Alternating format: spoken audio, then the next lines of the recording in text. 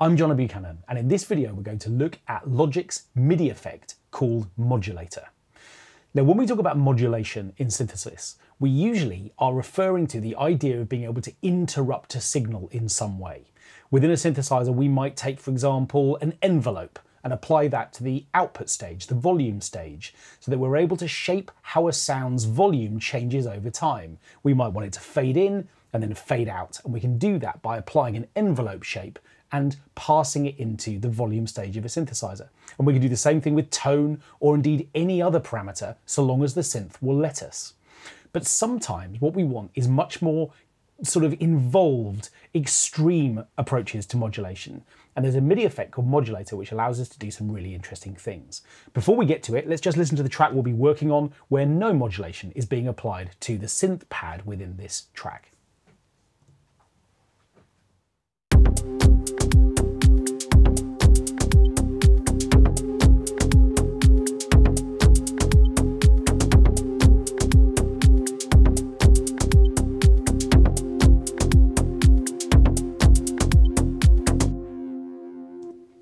Okay, so a really basic sort of backing track. Now, if I open up Retro Synth, which is the instrument I'm using to play this sound back, I can see its settings, and crucially what I can see is that within Retro Synth itself, the modulation section, the modulators, particularly for, let's say, the filter section, are currently not doing anything. I can see that the LFO is switched off and the envelope is switched off too.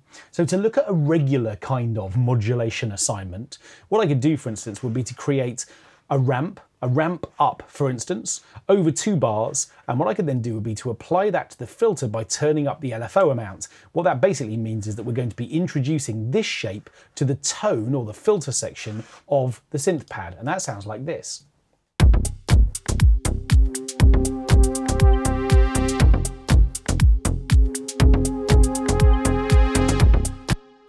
So what I can now hear very clearly is this ramp starting from a filter position that's so low that we can't even hear the beginning of the note, and then it's becoming brighter at the end. And of course I could speed it up if I wanted to happen more quickly. I can change the amount of it by changing the amount of this dial, but fundamentally this shape will always be the thing that is modulating the filter. And that's fine until I want something a little bit more extreme. Okay, so what I'm actually going to do is to turn this LFO off for a moment, and instead what I'm going to do is to open up a MIDI effect called Modulator, which is just here. Now effectively what I can see when I use this straight away is that I've got an LFO and an envelope. So the two modules that we've already talked about, an envelope, a shape that we can use to interrupt a signal in some way, and an envelope, and we'll come back to this in a little while. You can see that this is a modular plugin where I have an opportunity to switch on the modules that I want. The LFO is on, the envelope isn't for now. So what I can do here is to fashion or create a shape that I want to have modulate Retro Synth. And what we'll get straight away is the opportunity to hear the sort of filter movement I was showing you a moment ago, but using this external module as a modulator instead. So let's suppose I decide I want to create a square wave, and let's suppose I want that to play back at a quarter note. What I can see is the shape is being produced down here, and what we'll see when I press play is that the filter envelope is therefore being modulated.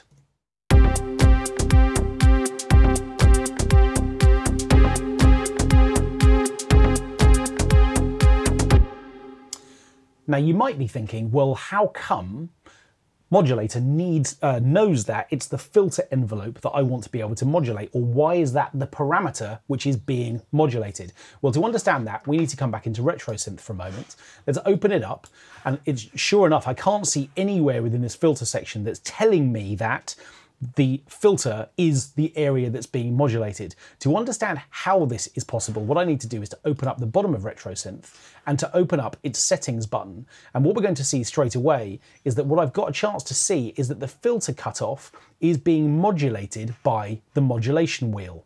Okay, why are we getting that modulation then? That doesn't make sense, does it? The idea that the modulation wheel should be the controller for the filter cutoff. Well, actually it does, because what we can see is that the LFO is being routed to the mod wheel. So in other words, what we're using the LFO module to do is to create a control message, a signal, a shape if you like, and what we're then doing is to say, I want you to take that shape and pass it to the modulation wheel. And then in Retro Synth, The mod wheel is routed into the filter cutoff, which is why we're hearing this shape now affecting the filter. Okay, but again, I've got a square wave here and I had a square wave available within the Retro Synth LFO itself. So why use Modulator instead of the LFO that's actually native to Retro Synth? Well, there are a number of things I can do with the LFO here that I can't do within Retro Synth. And that becomes particularly clear when I also engage the envelope stage. Now, the envelope is going to pass into the LFO. So in other words, any shape that I create here is going to make changes to the LFO waveform. Now we're not seeing those yet, but we will when we start configuring some settings. So what I'm going to do is to turn the envelope into something which is clocked to tempo. I want any changes I make here to follow the tempo of my track. I'm going to set a very quick attack time, and what I'm then going to do is to set what's called a hold value, and I'm going to make that a quarter note. And then what I'm going to do is to have a release time, which is a half note. Now what's going to start happening when I play notes is that we're in a position to introduce LFO interruption of, or envelope interruption of, the LFO signal. In other words, the envelope is going to interrupt the LFO, and we can do that by introducing a couple of different parameters here. I'm going to turn on the amount that the envelope is going to control the LFO rate. What that means is we're going to be interrupting the speed of the LFO using the envelope.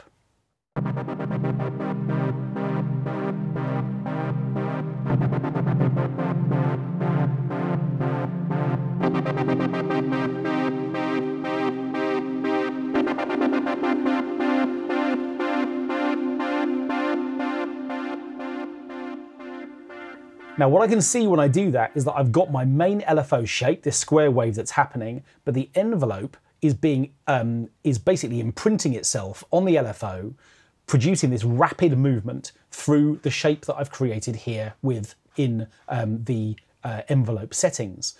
And I can also introduce the envelope into the amplitude of the LFO as well. In other words, I can make this the height of this waveform change using the envelope as a trigger. Now to hear this, I'm going to need to turn down the overall output level. You can see that as I do this, the overall shape is now lower. In other words, the movement of the LFO is going to be a little bit more controlled and a bit less wide. But at the beginning, when I play notes, the envelope is going to open it up more.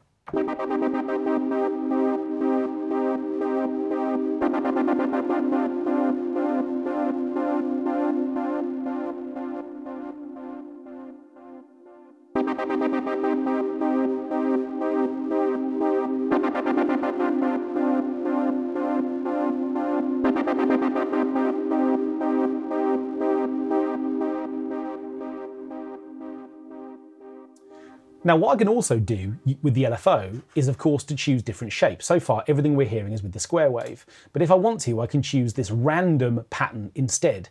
And that's going to be interesting, particularly if I speed up the rate. So if I'm going to take this up to an eighth note, for instance, and now what we're going to see is this kind of random generated output. I'm going to slightly increase the overall amplitude so that the waveform shape that's being created randomly has the potential to be both bigger and smaller. And of course, we've got our routings in here as well, where the envelope is going to trigger sort of now random LFO shapes.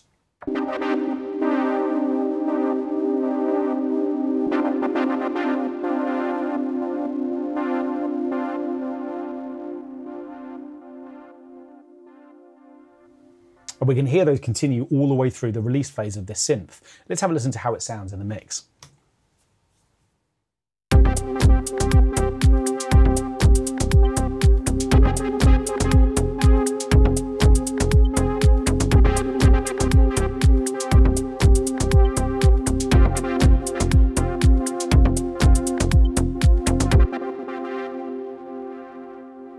Okay, so now what we've got is this really interesting interruption, which is doing something a bit unusual.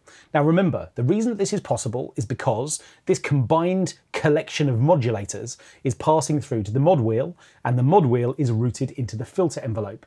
But what if what I want to do is to change a different parameter? I don't want the filter cutoff to be the target of the movement that I'm creating. Instead, maybe what I want to do is to choose volume instead.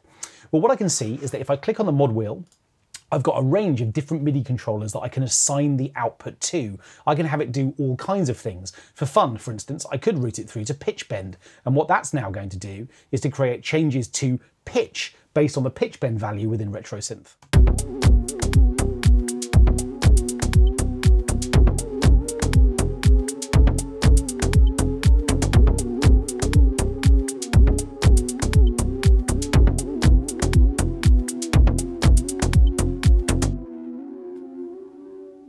Okay, sort of sounds like something's gone wrong, but you can see what's happening when I route the parameter through somewhere else.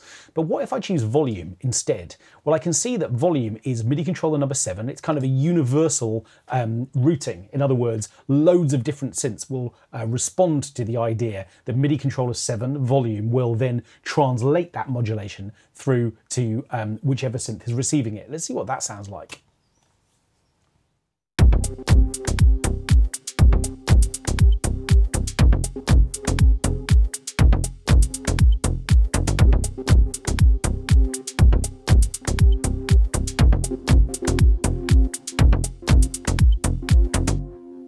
Okay, and let's see what it sounds like back away from a random waveform, using our envelope as an interrupter through to the LFO, but using a more regular square wave instead.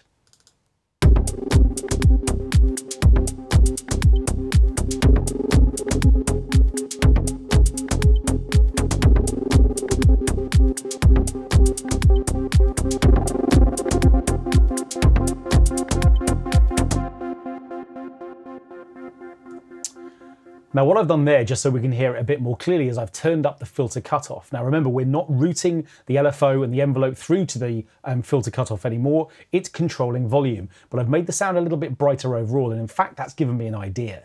I could actually combine modulation settings here. What I could do would be to keep the modulator MIDI effect continuing to control volume, and at the same time what I'm going to do is to come back to this ramp that I had right at the beginning of the video, and what I'm going to do is to set the ramp to work over 1 bar, and I'm going to introduce that into the filter cutoff. And that means that I've got 2 lots of modulation happening at once. I've now got Retro Synth's own LFO producing a ramp to the overall tone of the sound, and I've now got the modulator plugin messing around with the volume shape.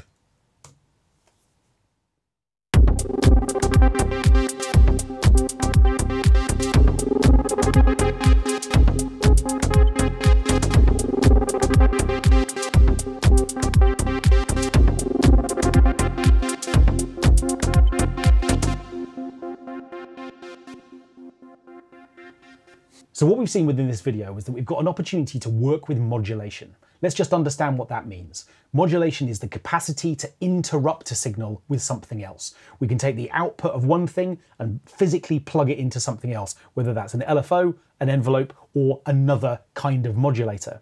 And what we've seen is that by using the MIDI effect modulator itself, we can start to play around with modulation possibilities that aren't available within Logic's own synthesizers. Yes, I've got an LFO within Retro Synth, but I can't do this with it. And not only that, by using the modulator in this way, I can actually combine what it can do with Retro Synth's own modulation possibilities. So now I've got filter control coming from within Retro Synth, as well as volume control from modulator. Really, from a sound design point of view, I've got all kinds of options now.